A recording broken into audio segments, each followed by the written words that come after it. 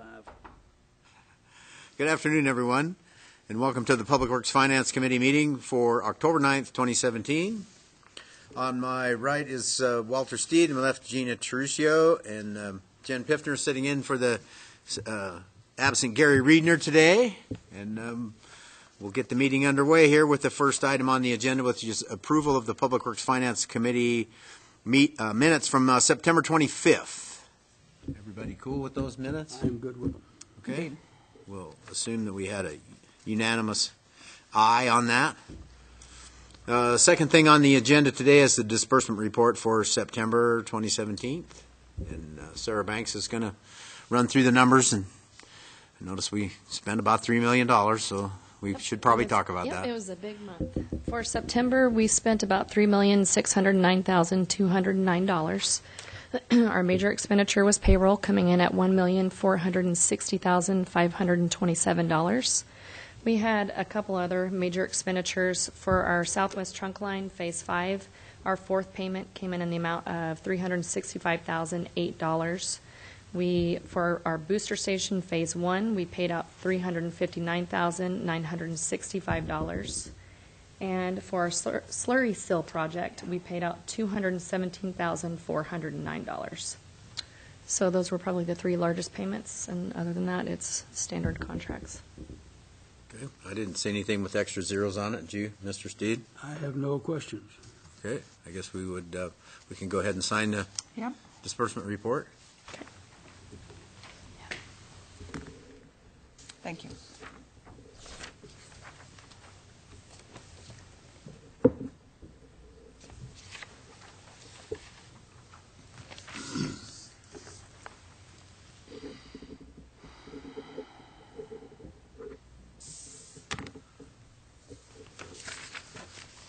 While Walter signs that, we'll move along to item number 3, which is kind of the star of the show today. The fiscal year 2017 Tiger Grant application, and Elisa Anderson is going to tell us all the details on that, and hopefully we'll get $25 million from this. I anticipated Les to join me, but he must be running late. So,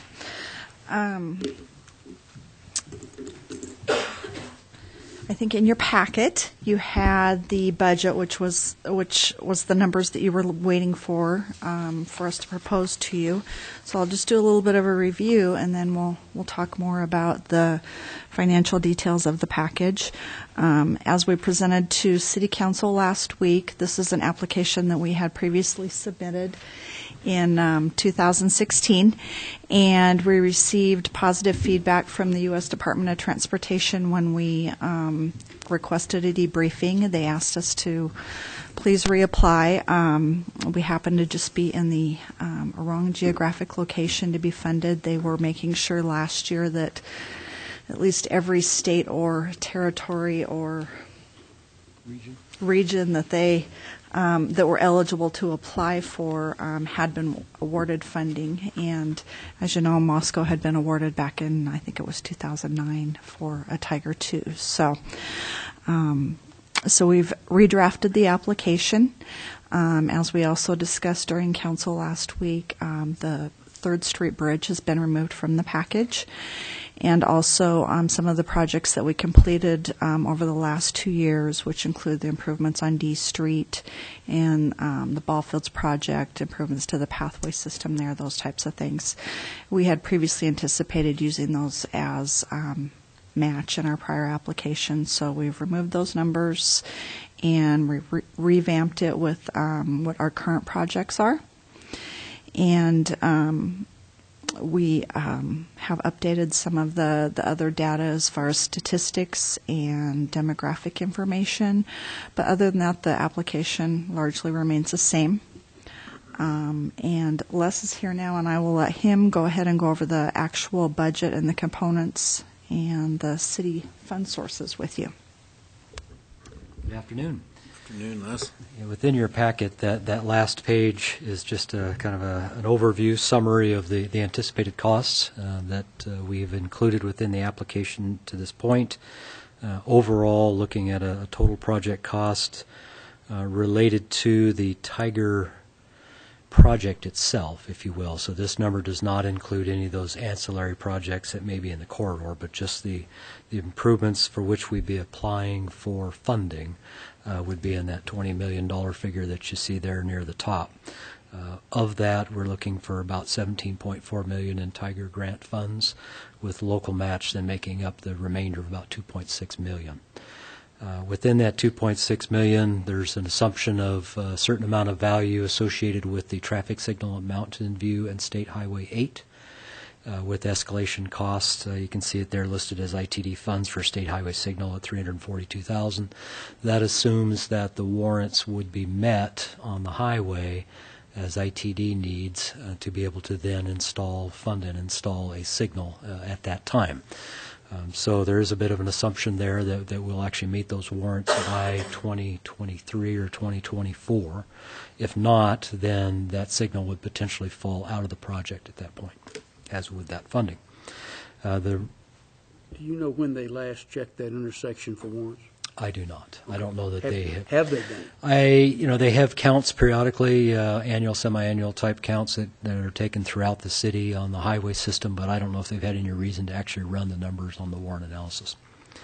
The remainder of the local match then would be city money, $2.3 million, and the projected source of those are shown in that bottom section, with a portion of it coming from the sewer capital, a portion from water capital, and then a portion from streets. The reason water and sewer are involved is that the project does include the installation of new water and sewer lines from essentially F Street all the way out to Mountain View Park. So it's a pretty large component of the project up on that north end. So that puts the utilities in there roughly $1.7 million out of that $2.3 remaining local match. So the good thing is that it does bring the demand down in terms of the streets or capital projects fund portion of it. Previously, when we went through this, we had a higher number on the streets side. So fortunately, things have improved a little bit in that scenario. But generally, that would be the overall funding layout. You can see the cost share percentages on the right-hand side column. The Tiger grant would be roughly 87%, with local funds in the range of 13%. That is a similar level of grant to local match percentage that we had the first time when we applied in 2016. And that seemed to work well. Last time we talked about this, Mr. Steed brought up the possibility that we could use the 3rd Street Bridge project as match. Is that a possibility still? It's within the overall corridor, and so potentially it could be considered as part of the match. We're looking at it a couple different ways as to whether or not it's appropriate to do so, or if it's needed to do so in terms of benefit. So it's there, just like the other projects were in the corridor, would be looked at in terms of general benefit and overall local match. But the numbers that are here would not address anything related to the 3rd Street Bridge at all. Okay, Mr. Steed. What contingency percentage have you got on your cost estimate? The estimates are based on 2016 dollars, but they have been updated a little bit. Then on top of that is a 15% contingency 15, number, okay. With a 15% engineering construction administration number. Then that total is escalated at 4% a year from 2016 through 2023. So it's about a 31% increase overall in that 7-year span. Okay, one more. This is a $25 million maximum grant, is that correct? Yes. And we're asking for 17.4. Yes. In the application, we have the project broken down into groups or sections.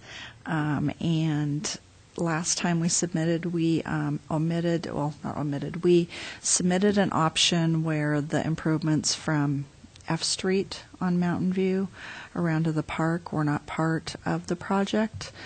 There's also different groups of funding elements that we have, and we're presenting it to them. So they do have the ability to say we can only give you this much. In the benefit cost analysis, which we'll see the drafts on that, I anticipate on Wednesday, they'll have run different scenario numbers for us to include in the package. But we will give them some options that they can choose from to not fund the entire package if so. I Yeah, I don't know that you understood my question. I didn't make it. Going the other way. He's going the other way. Yeah, I know where you're going. Les knows Go for where the I whole am. 25. I think the answer here is that it's a bit of a balancing act, because on the one hand, yes, we could pursue a higher amount of grant funding for the project, either bumping the percentage of grant versus local match, or if you held the percentage, well, a couple options. If you increase the percentage of grant versus local match, we may not score as well. It also then puts a higher burden on the cost-benefit analysis to show that there's a benefit received for that amount of federal dollars. Okay? And so within the cost-benefit analysis, the more you ask for, it's harder to then show that the benefit is there to compensate or to in response to that requested funding. If we increase the local match, that just puts that much more pressure on us to come up with that money within our system, particularly within the street system, if that's what we're asking for. So yeah, there's a number of Jim just gave you variables in there. $600,000 a match. Yeah, well, yes. It still becomes a question, really, of what can we overall fund and what does the cost-benefit analysis tell us in terms of benefit received from the improvements proposed. So you're playing an expected value game here, where you're Yes. assigning probabilities of getting a certain amount versus what you could get. And the federal dollars, you always have to show that there's sufficient return benefit for the amount of investment that the feds are making. And so you don't want to be too close on that, because if you're running at 1.5, 1.2 benefit to cost, that's pretty tight. If you're running 2 or 3 times the benefit value versus the cost base, then they look on that more favorably. So we're trying to make sure we're keeping that ratio as high as we can on the positive side. So now that I've triggered into what you were asking, I thought you were saying, is this too high?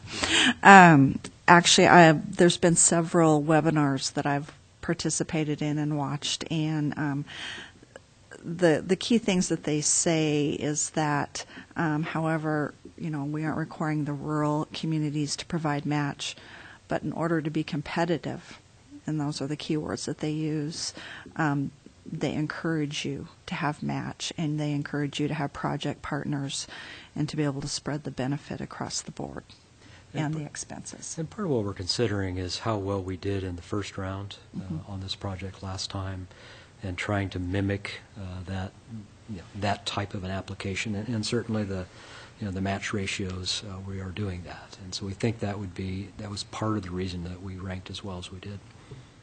My understanding is that the way that's broken down, as it was shown on the map with the various different groups. sections, and that they could select any or all of those to fund based on what the cost-benefit ratio was and what our match was, and all the factors that they might put into it.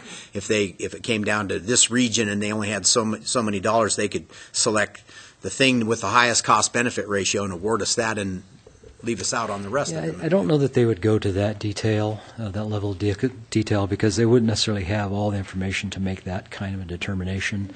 But more likely they would say, you've asked for 17, we can't give you that much. We can give you 10 or 12.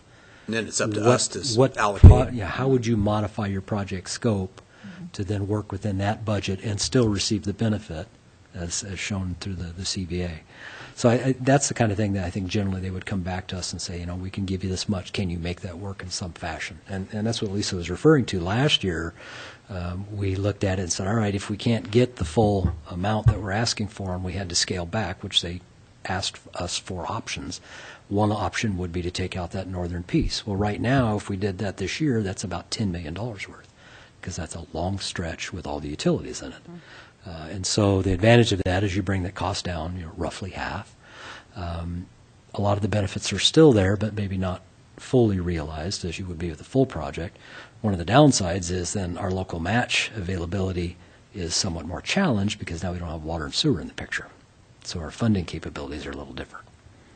They also require that you do certain things prior to obligation, and much of our match is those functions, which are the preliminary design and the environmental and the right-of-ways. So actually, all of the local match, are those preliminary numbers. The way we distributed this is we said that we would do right-of-way acquisition, environmental work, and preliminary design, and those expenses would make up our local match.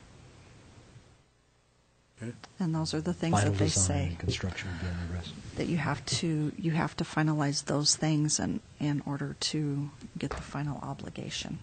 So basically, if you are chosen, if your project is chosen, then the secretary makes their announcement, and that per se is your award. However, it's a long road between there and obligation, and it's the similar steps that we went through with the Intermodal Transit Center. We had to finalize the transaction with the university on the property. We had to finalize the environmental. They did, however, let us finalize the design during the construction or during the obligation process, but there can be, a period of a year or two before you receive that final agreement. So those are the items that we've included in the match, and it's just it's watching everything that and listening to everything that they've presented to us in the webinars, and going back over the questions and answers. I've reviewed all of those and looked back at them. So it's based upon our resources, this is the best package we can put together. And the LTAC funding for Joseph to Sixth is not usable as a match. It is Other federal funding. Other federal funding. So Can't match federal with federal. Correct. Okay. right, and that money is not within these numbers that you see here. However, it is in a spreadsheet that we'll list that shows the other funding sources of projects within the corridor. Okay. What's the timing? Oh, do you have something, Gina? Go ahead. Why do they make you list those? It shows what other resources you've put into this entire project, that you haven't just been applying to the Tiger program for Oh, funding. okay. We've been working on applications to fund the Mountain View corridor for several years, over 10 years now. And so we've been able to get the STP Urban from LTAC to fund a portion of it. We also have some other things. We have a bus shelter and some bike pedestrian amenities that we'll be funding. So that shows that the expenses of the total project are not just relied upon by the Tiger grant. And that's really something they drill in on, is do not come to us for total project costs. The other aspect is the funding agencies often like to see a completion of a corridor, Yeah. and that tends to rate a little better. So if we can show that, hey, we've already gone out and done the legwork and received grant monies for this portion of the corridor, and we've done these other pieces in the past, what we're trying to do is complete all the remaining portions like with that. this application. Have you been out and measured any bridges yet? No, not yet. There's something in the back of my head about one of them, and I don't know which one. Tyler, got a tape? Certainly. Come up and ask a question. Question. So, when I was reading over the information to apply for the grant, I was just curious, because the light is going to cross over to the bike path. Can that be considered in the corridor? Because that's the whole reason for the bike path, because it takes it across the street. Do you mean The traffic signal? the traffic Yeah, signal? so It is, the It traffic is, it's signal included. at State 8 Mountain View is within this I project. know, but there's no mention of the Latah Trail, and I wondered if you can, or if that's worth. In the narrative, we do talk about the other connections. I know I of read it, but I Paradise just didn't Path. see it named. In the prior application? Oh, in my write-up that we included the other day. Oh, never No, our narrative is 30 pages long, and it does talk about the connections that all of the other. So that'll count, like for us. Yeah, it's Yes. part of the overall network for the multimodal Transportation access network. within the corridor. So And then I it wonder, should- does it matter what the property or the zoning is on the land that's connected to where the funding is being requested? Does that make a difference? No, it's an infrastructure improvement. They're really not looking necessarily at land uses. There is a little with respect to economic development. Yeah. If the project can facilitate some economic development within a region, then that you might pick up some points there. We do talk about Alturas in there, and we also talk about farm to market and statistics regarding vendors and farmers that come from that east side of town toward the market and using that route, those types of things. So we've tried to gather every aspect of different items that people traveling that corridor to get to wherever they're going. Okay, thank you. Thank you. So the timing of when do you expect an answer on this? They had told us late spring, early summer 2018. Okay. Yes. I realize I got the cart ahead of the horse because we haven't approved the submission of it yet, but Correct. Yeah, I assume that if we are successful and we get that notice in late spring, early summer, we're going to have a very, very busy couple of years to get to the point of obligation. And so that'll be an interesting process that will take a fair bit of our staff time. it's 2023 is when, or 25. When The obligation is fall of 2020, and then we have to have the last of the funds expended by the fall of 2025. So we're anticipating construction in the 23 and 24 timeframe, somewhere in there. Okay. And that also coincides with where the LTAC STP Urban project is on the state transportation plan at this point. Yeah, they have given us a year. Previously, that project was out there in project development, didn't have a year attached to it. In the current statewide transportation plan, it's a 23 or 24. It would match up very nicely. Yeah. So you think you like driving around Moscow this past summer where they tear up all the mountains? So as Les said, we have all of those pre-obligation aspects of the project that we would need to complete by September of 2020. Well, I personally see no reason why we can't recommend submittal of this Tiger grant.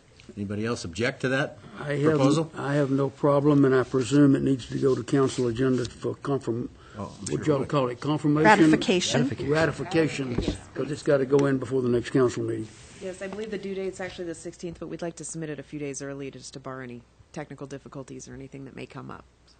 Ratification on Monday. Don't get lost. It's happened to me before. Yeah, grants.gov has,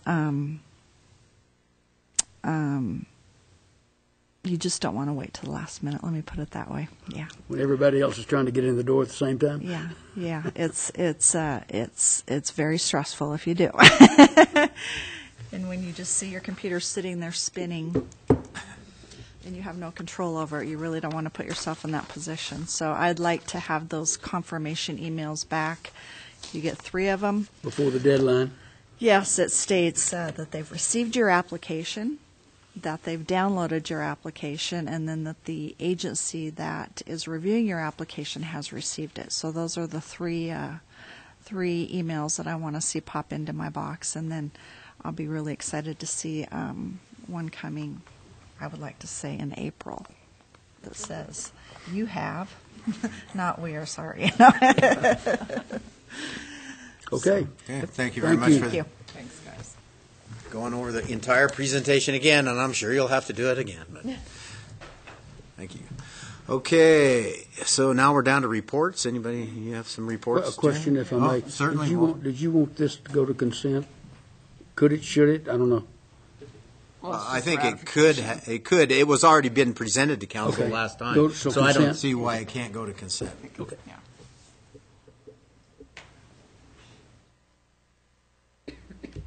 So we got a water conservation program update from Nicole Baker and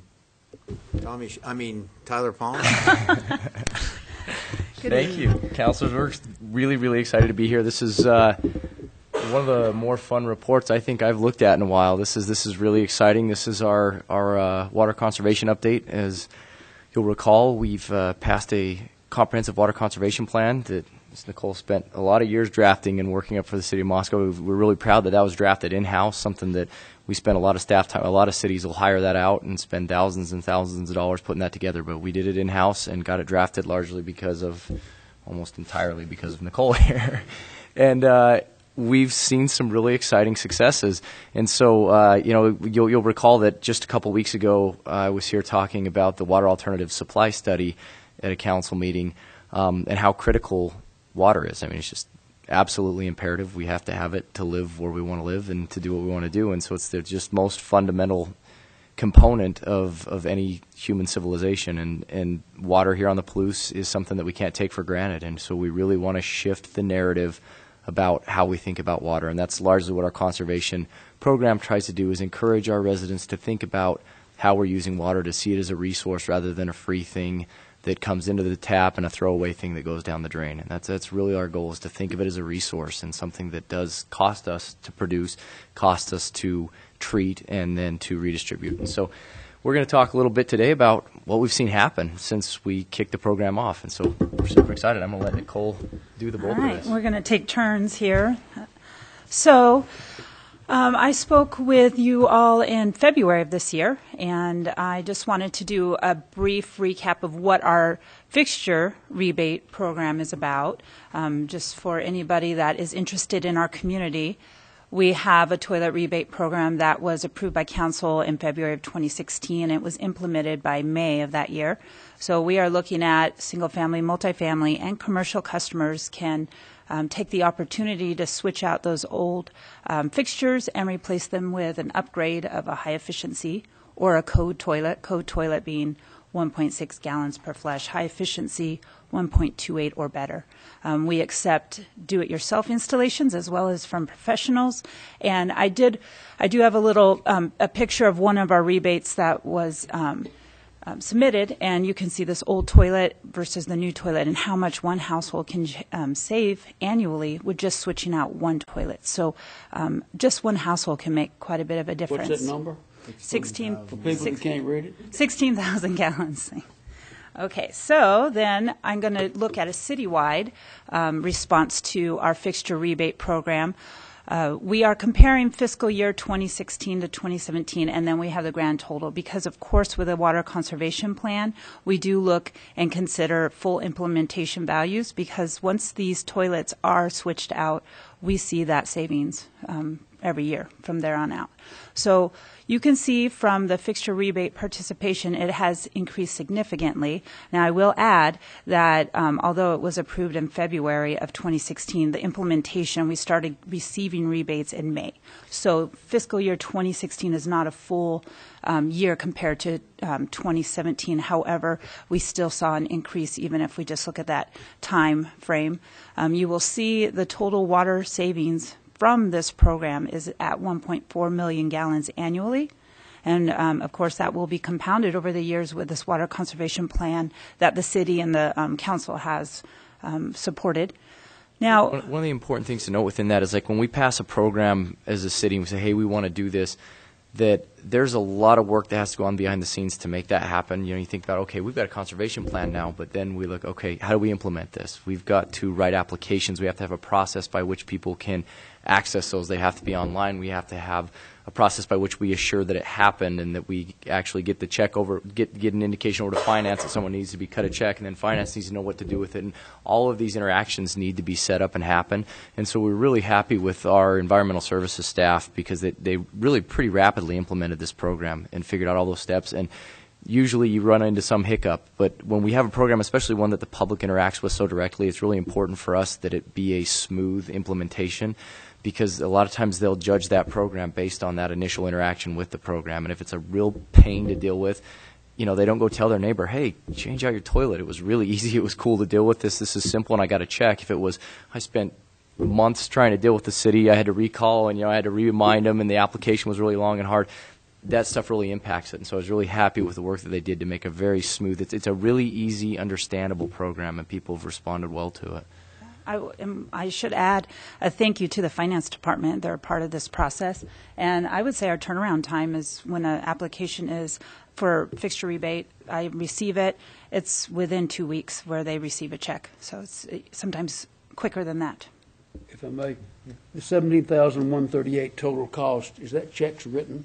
That's checks written, $17,000. That's not capturing any of your time or anybody else? Correct. It's checks written. Correct. There's no administrative time included in that. That is, that's cash out the door. Okay, and if I may,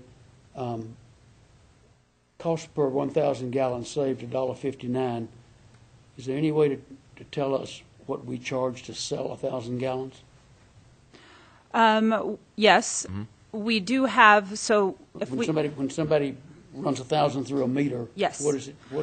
If we're looking at flow rate costs for production and for treatment, that comes to 36 cents for water treatment for potable, and it is 43 cents for water reclamation what and Walter's reuse. asking is what is if on my bill, how much does 1,000 gallons cost me?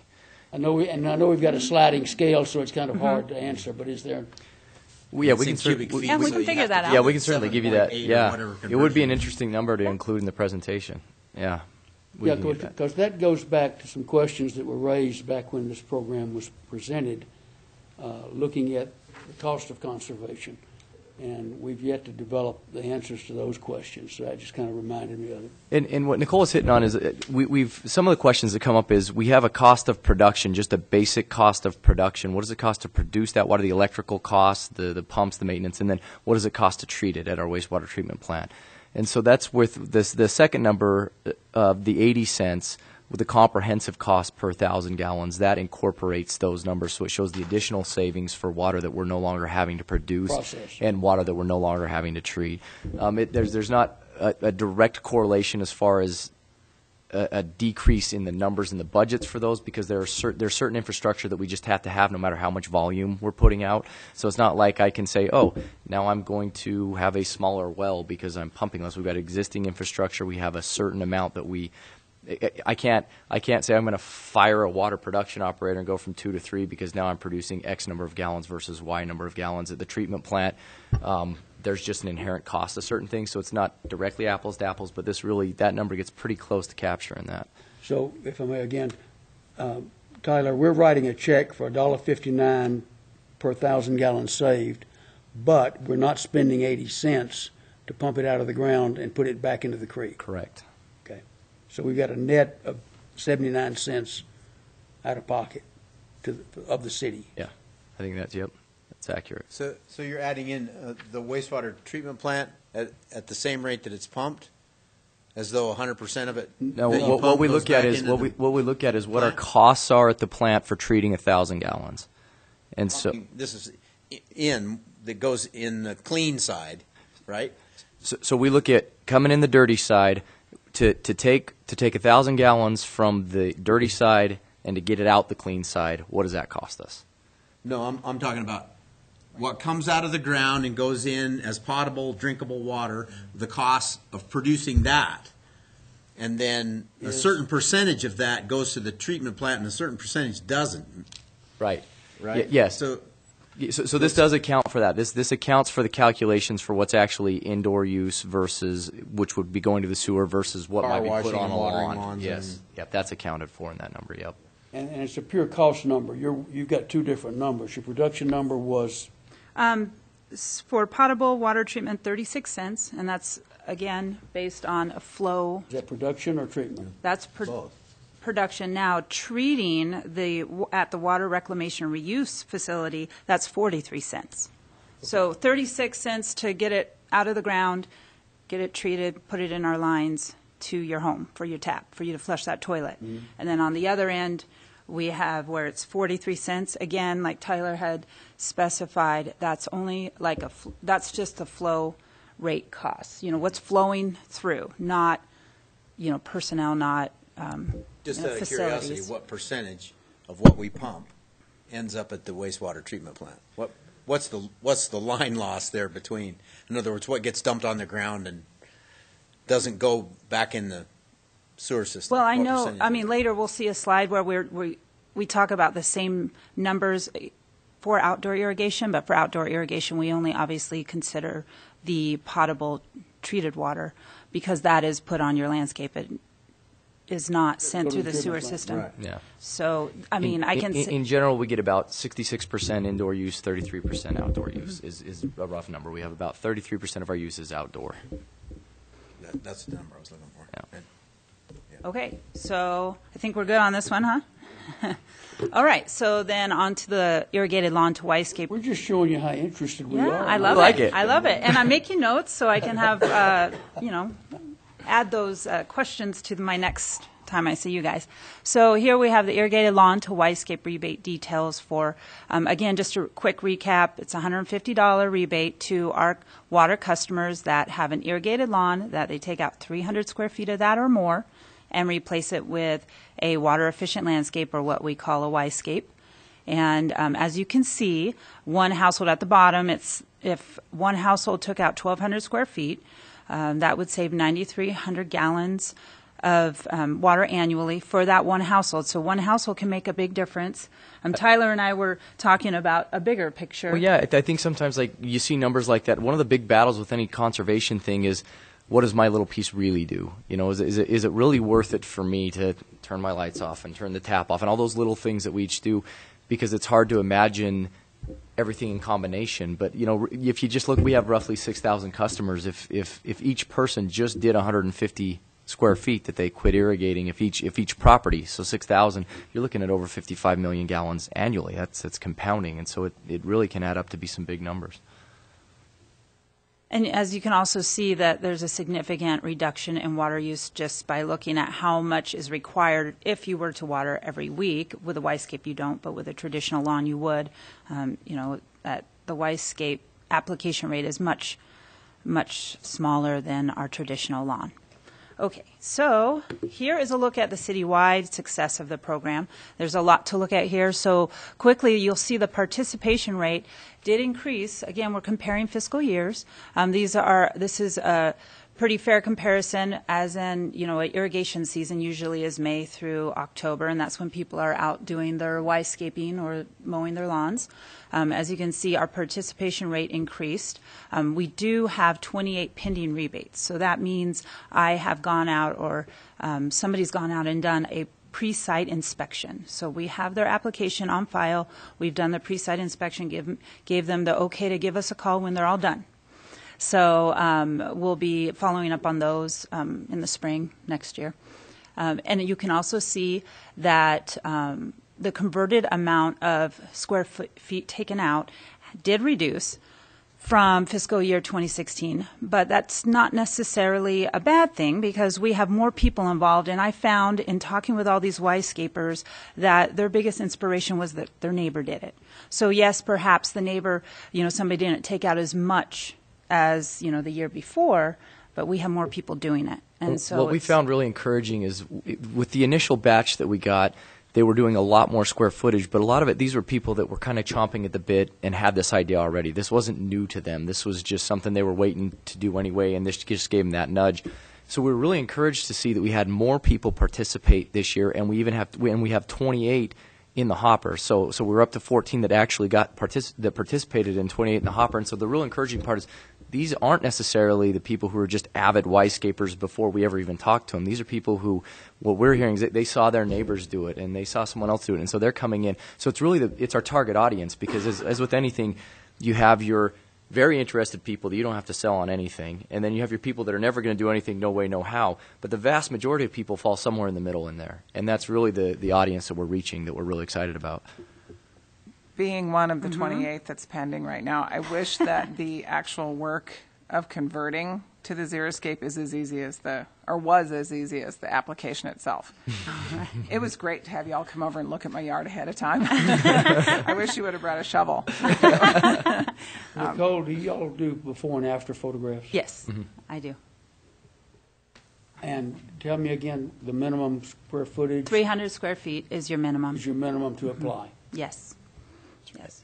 So we have the same numbers listed. The total cost for both fiscal years is $3,400, and we have the cost per 1,000 gallons saved is $1.46 with that comprehensive cost comparison. So this is considering the savings of the water production side, and that's at $1.10.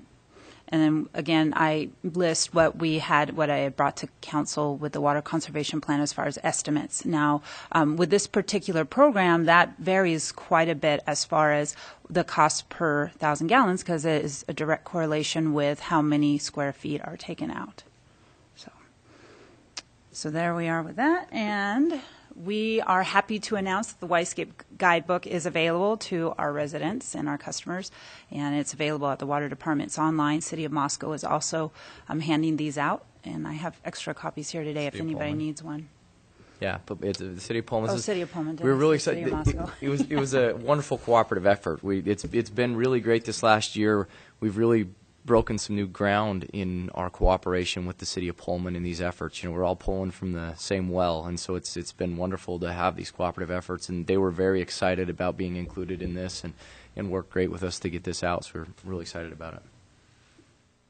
All right, so City Hall. I'm going to wrap up this with our successes with City Hall. Everybody is aware of that conversion. So when we set up the City Hall Yscape, it was we intentionally set it up so that we could very closely track the inputs to the City Hall Yscape. And what we wanted to do was really provide a good apples-to-apples comparison. And so it wasn't just the water inputs. We wanted to look at the labor inputs. We wanted to look at the greenhouse gas emissions generated by having to run lawnmowers or having to apply fertilizers, and take all of those things into account and take a good comprehensive look at one versus the other. And so we've got some information now. We've got good, solid data, and that's what we're going to be running through real quickly with you here, so that we can take a look and not just talk in abstract terms about this, but look at a real-life situation where we have a side-by-side apples-to-apples comparison. And that's what we've got here. And so we'll run through some of the numbers that we've come across in our initial look at what we've done there. Okay, so we were talking about reduced resources, and the big one for water conservation is water use. And as you can see, these are actual numbers taken from the City Hall Yscape. There's a separate meter. We also have one at the Water Department that we've been tracking since 2009. So this is good data, and this is showing that we used, now this is for a little over 1,400 square feet, and for both seasons. That meter that irrigation system's turned off now for the City Hall Yscape. So this, we've used a total of 10,600 gallons for that City Hall Yscape. Now that same amount, that same size, that 1,400 square feet for irrigated lawn that's efficiently irrigated. I add that because most lawns are not efficiently irrigated. So in the sense that it's efficiently irrigated, that would be over 41,000 gallons for those 2 seasons. And something I'd like to point out here is that we didn't anticipate this good a result. We honestly thought that we would usually, with the Yscape, it takes some time to establish, and we thought that the water use would be less, but probably more comparable with traditional lawn at this point in the maturation of the Yscape. And so we've really been pleasantly surprised at how much the Yscape has outperformed the traditional turf, even in the first couple of years. Does the Yscape ever reach a point where you do not have to water it in Moscow? If you talk to the people at the Arboretum, where there was the original Yscape that was installed over there, they don't water it. They say that they've gotten to the point where they do not apply water to the Yscape. Our Water Department Yscape, we continue to water at a really low rate.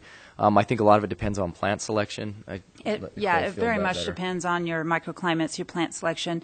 Part of the reason for watering at the Water Department is we have those, the overhang eaves. Those plants do not receive any natural precipitation. So simply based on that microclimate, I always will have to give them some water. And even at that, it's like maybe once a month. So it's pretty low. City Hall, I did choose the plants to be very water, drought tolerant or water resistant, drought resistant. Yeah.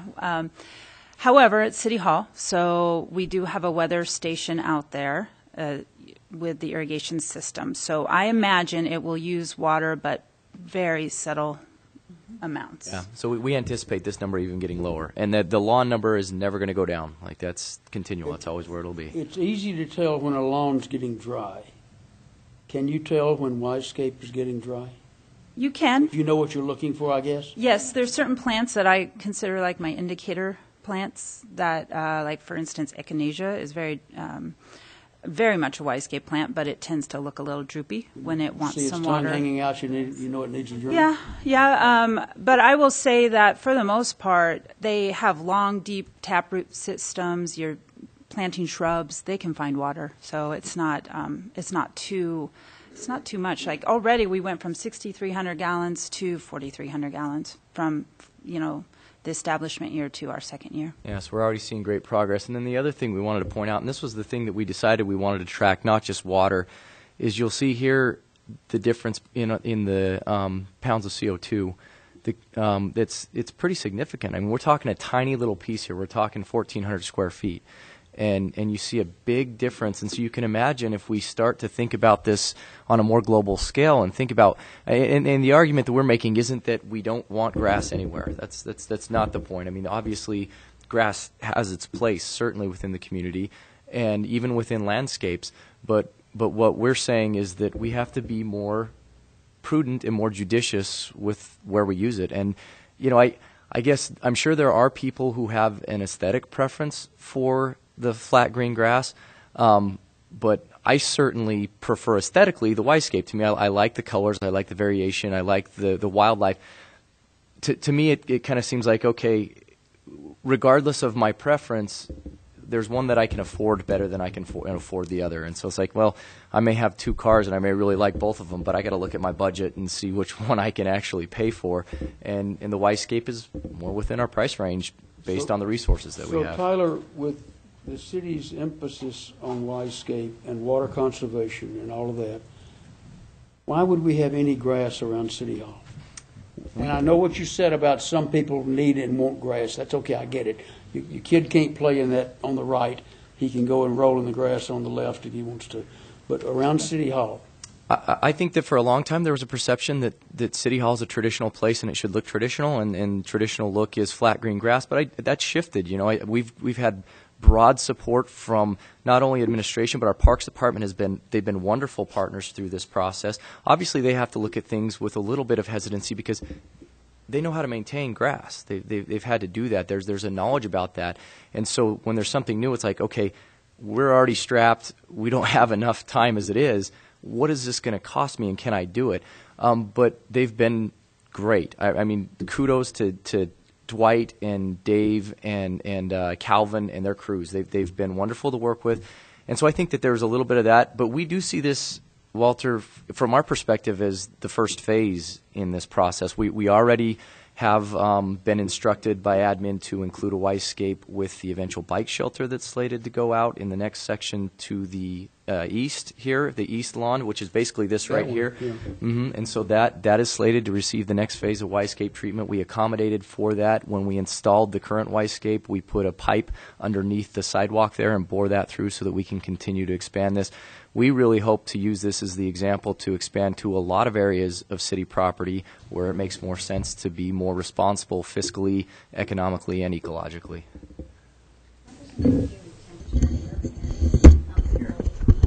In urban areas, people get concerned with asphalt and how the temperature goes up in urban areas. And I was just curious if have you considered tracking temperature of traditional lawn versus Y-scape microclimate? Because if indeed the Y-scape keeps the urban area at a lower temperature, that reflects everything else in terms of using air conditioning and things like that. And just kind of was curious if you thought. As far as tracking, that's a very good idea. I do consider that, looking at a site, I consider microclimates because you do have more radiant heat from a sidewalk versus, an area that just has, bark or something.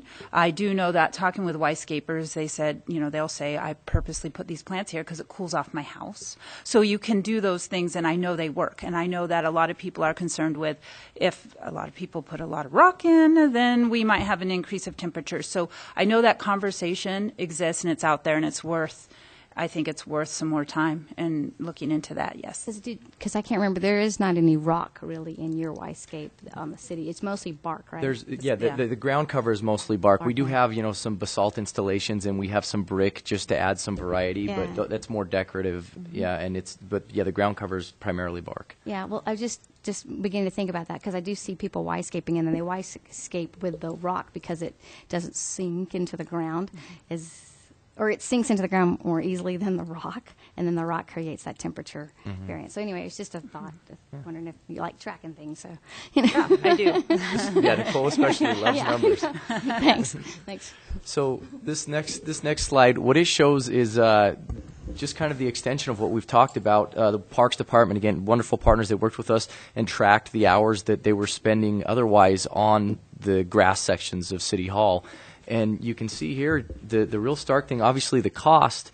There's not a ton of cost because City Hall is a small lawn, but when you extrapolate that number out across, large lawns and over a period of time, I mean, if this is my household and I've only got a 1,400 square foot lawn, the cost is significant in that we just don't see the cost for fertilizer or herbicide. You're not having to go buy those things. But you look at the labor, and the labor is pretty huge. The labor for the Y-scape versus the labor for City Hall, I think that's often an upfront concern just because anything we're unfamiliar with, we don't know what it's going to entail. But, the Y-scape is really, really not that labor intensive. Initially in the first year, we anticipated more weeds than we saw.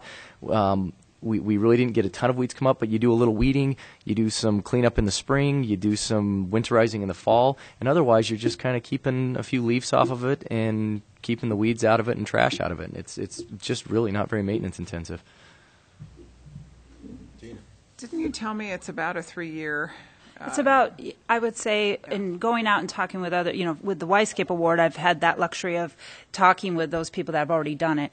And that was one question when I was starting this process back in 2008 that I asked, because people do care. They don't want to spend their whole time in their yard necessarily. Some do, but a lot don't. And it was pretty much across the board by year 3. That's another reason why I like the bark. I don't like to use the landscape fabric because I like the plants to send out, spread. And where you have the plants you want, you're not going to have weeds. When you can keep adding bark, and that can keep the weeds down. There's different ways that you can prep the ground to reduce your weed load that first year.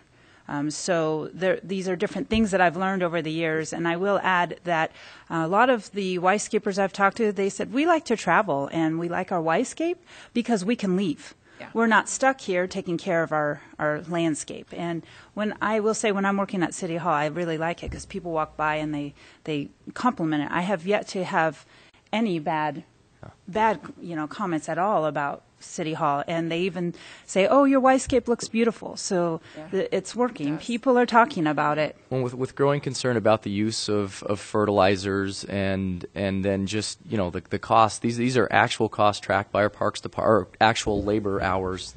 So this isn't something we're guessing at. These are the hours that they put into the same amount of grass. But Tyler, you would have, if you go back, additional bark cost on that top line. Mm-hmm. Yeah, over time we would add that. Because bark looks really great for 2 weeks and it goes downhill from there.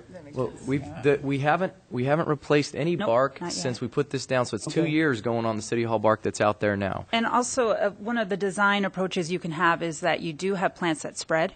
So again, where you have a plant, you're not having to put bark. Like at the water department, that is so full. Adding bark really isn't necessary. No way really to add bark. Yeah. Mm-hmm. If that's the look you like. Some people like a more open space look, and then, of course, you would have more of a bark cost there. There's benefits beyond just resource savings and cost. I love at the water department, we get, visitors of, we get birds. These quail are at the Y-scape at the water department. We have pollinators. That's a big thing. With our pollinators in trouble. So if you have a variety, you have year-round color, you have diversity, there's always something to look at, and it always looks good. And finally, back to what Gina had mentioned, it is simple. So really, that's what we wanted to come and bring to you today, is just show you what we've had going on and how exciting the numbers are we have coming back. And so we really look forward to continuing to promote. We're coming up with more and more creative ideas to do outreach for our conservation plan and to continue to expand our Y-scaping program both within the city and within the community. And we really hope to continue to see the great impact that we're seeing. And so with that, we'd stand for any questions you might have. Is this going before council? Why not? It's a great way to market this to the public. Absolutely. All of us get compliments or comments about saw you on city council on TV. I've never had anybody tell me they saw me on council committee on TV.